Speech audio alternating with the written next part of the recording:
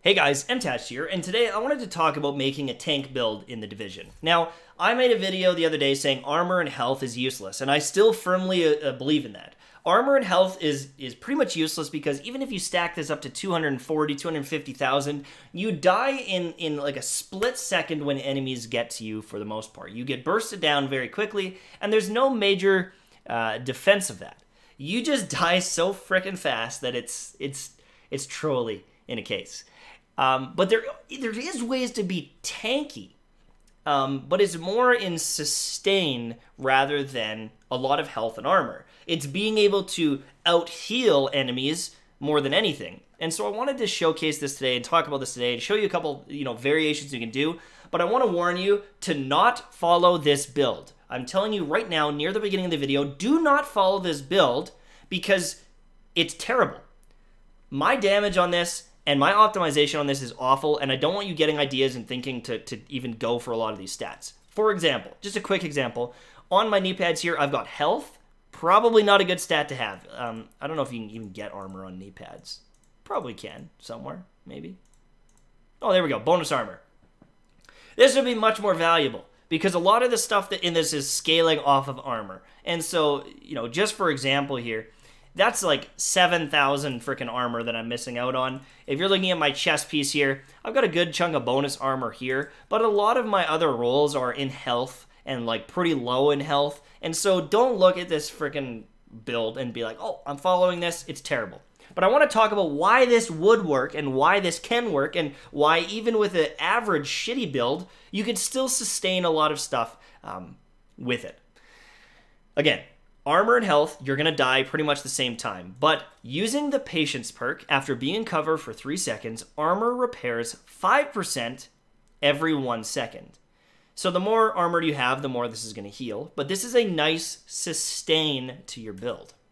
Now, when you stack that with something like Safeguard, it can get pretty nutty. 150% bonus armor, or repairing effects for 20 seconds after getting a kill. And so this is going to stack with Patience, it's going to stack with your Chem Launcher and allow you to heal like crazy. And if you're going into this route of high armor, high health, there's a couple perks you can look for to give you some extra damage to actually be able to kill a lot of these enemies. One of them is the Compensated perk, where you get 15% extra damage with your crit chance being below 20, but you can only take 3 red stats.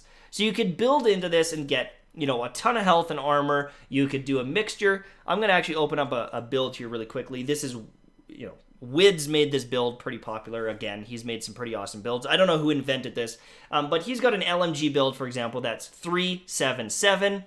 He's actually using some on the ropes here to get extra damage. But, he's using the Unstoppable Force. He's using Compensated. This is a pretty cool build as well. So if you're going to be looking for a build that's a little bit tankier, this is another option is this Wids build. And so these numbers here can vary. You can go 377, you can go 311.3. It depends kind of what you want to do. Me, I'm going for more health and armor, or that's the game plan eventually with this build, is to stack bonus armor and health here and use Safeguard to sustain through things.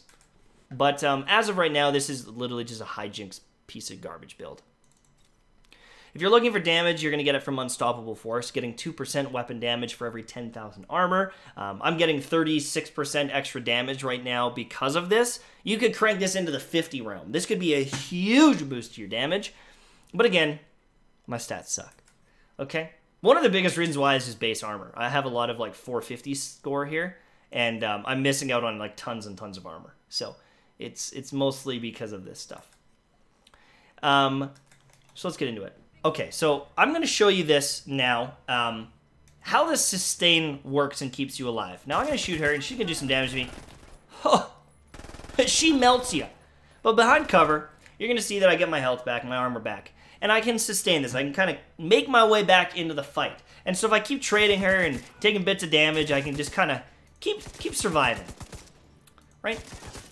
But the reason I can stay in this fight is because of this sustain more than my overall tankiness. Because when these guys come up the stairs, I'm gonna die pretty much instantly, right? They're gonna shit on my health bars. But if I'm able to weaken them a little bit, and even though 2 or 3 of them are going to push up the stairs here, I'm going to be able to sustain a little bit. Through my healing, right? They're going to push up these stairs now. I'm dead. But with stuff like this, and with my safeguard, in these situations where I'd normally be bursted down, I can hopefully get enough armor back to survive this. But again, in most situations, if you're getting caught off here, if you're getting caught, you're dead.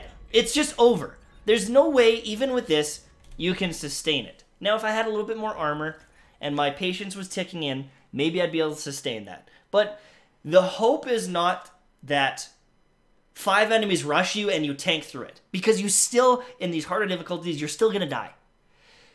The idea is, after taking a little bit of damage, you can heal up with patience, and you can hopefully not have to blow a chem launcher. You don't have to blow a med kit or an armor kit. It's these little bits of damage that come in when you go to do damage and he shoots you, that you keep getting that back and you stay relatively healthy the whole time.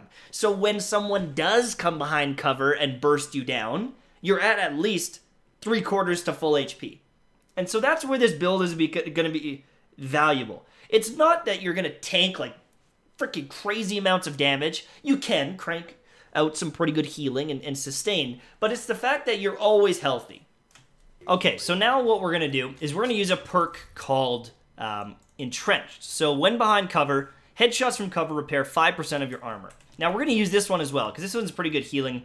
But I'm gonna do some damage here on these glitchy black tusks. I'm gonna kill a couple of them just so we don't die instantly, because this one is a little bit harder to use. Instead of being able to just constantly heal while doing damage, oh my god, seriously, my damage is so bad. Now what I'm gonna do is I'm gonna heal and I'm gonna try to land some headshots here, and this is gonna hopefully keep me alive here. And I'm just gonna try to lay it into these guys, and I'm gonna get little ticks of healing, but it's not as sustained. It's not as constant.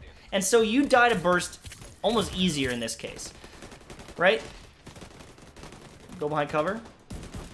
You can see my armor goes up a little bit in these situations, right? You can see I'm getting nice chunks of armor, you know, while fighting these guys. But it's even though it does provide you some sustain, and you might be able to survive in these situations, if you're caught out, you're still probably dead in a lot of these high-end missions. In these heroic missions, you're probably dead. Again, I could have more armor, I could heal more, I get this, guys. But the argument now is it worth it? Is it worth it to build into these tanky things? Now, if you look at this build, this Wid's build, this is a 377 build. He's got a good chunk of armor. He's got some good health, and he does hit very hard.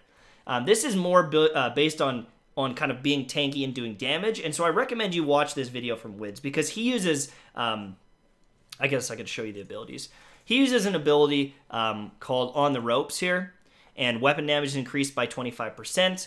He's using Compensated, and he's getting some weapon damage here, and so he is able to tank stuff like sniper shots and still dish out a lot of damage. So there's ways to be tanky and still build for damage, but being a tank is still extremely tough in this game. It's almost impossible to make it work in this game without sacrificing something. You can have more health and armor, and you can do some really solid damage, but you're not necessarily a tank. And so the argument is, what's the best thing to do? Do you do these builds that are hybrid? You know, Wids' build is kind of 377, and he hits very hard. He hits very hard. He's more tanky. Do you go for, you know, a healing build, or do you just go for damage? Now, if you look at this build, I'm just going to do a really quick showcase of this. I don't know why these aren't set up properly. But with this build, my armor and health is much lower, but this is pretty much optimized for damage. Now, the question at this point is, if enemies can't shoot me, they can't do damage to me, and they can't kill me. So in this same situation, on this same mission, I'm gonna kill this enemy. Come on, go down. In this same situation, if these enemies can't get up the stairs to me, I'm essentially tankier. I have a better chance of surviving. And so if I'm able to pick these enemies off as they're you know, coming down, and kill all this stuff, then am I not tankier? It's a different type of tanky. But I'm at less risk of dying killing these guys before they get up the stairs to me. Right? I still have some sustain. I still have ways to survive in this. Right? But like, they're still gonna burst me down no matter what. I'm dying if they get up these stairs. And so I would rather almost gamble on being able to kill them before they get here than trying to sustain through it. And so I don't know. I think this is a really tough thing that they need to fix, because right now I would rather personally to just have damage. I'd rather just lay in this guy, flinch him a bunch, and try to kill him than try to tank his damage and take forever to do a mission. I would rather die here 10 different times, reload it, and try again, than try to pick at these missions for 15 minutes and try to survive. Does that make sense? So, I don't know. You can build tanky, but it's not really tanky. You can build to sustain, but they're still probably going to burst you down. And so you can build for damage and kill them before they get to you, but risk dying. It's just, I don't know. It's not even, for me, it's not even preference. I would rather just kill them sooner, because I find the other one is just going to take more time, kind of. So, anyways, thank you guys so much for watching. ViewSonic, thank you so much for sponsoring the channel. If you're looking for a massive, top tier, best of the best monitor, check out ViewSonic. Links in the description to a couple different monitors. And if you're looking for a wicked energy drink to give you the energy that you need, check out advanced.gg. Link in the description as well. Use code MTASHED for 10% off at checkout. Thanks for watching. I'll see you soon. Bye-bye.